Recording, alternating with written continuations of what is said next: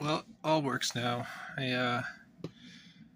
Apparently when I was measuring with the thermostat on, it wasn't working. So the thermostat here, I bumped it pretty hard when I was working on the back of the trailer.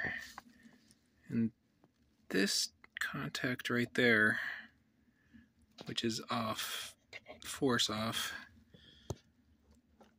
opens like that, like such. It was bent open. I could never make the connection when clicks on.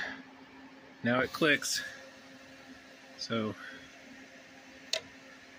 back off, and that is forced off. Open connection, that'll turn off in about 20 seconds.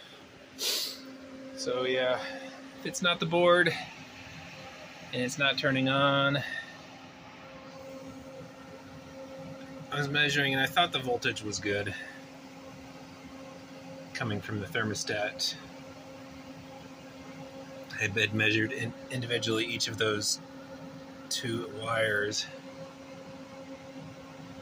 but jumping them for sure lets you know it's not the thermostat. And that would have saved me about 4 hours of running around today testing this board, asking if it's that switch, asking if it's the sail switch, which, being a 3-year-old unit that I don't think it ever saw winter other than last year,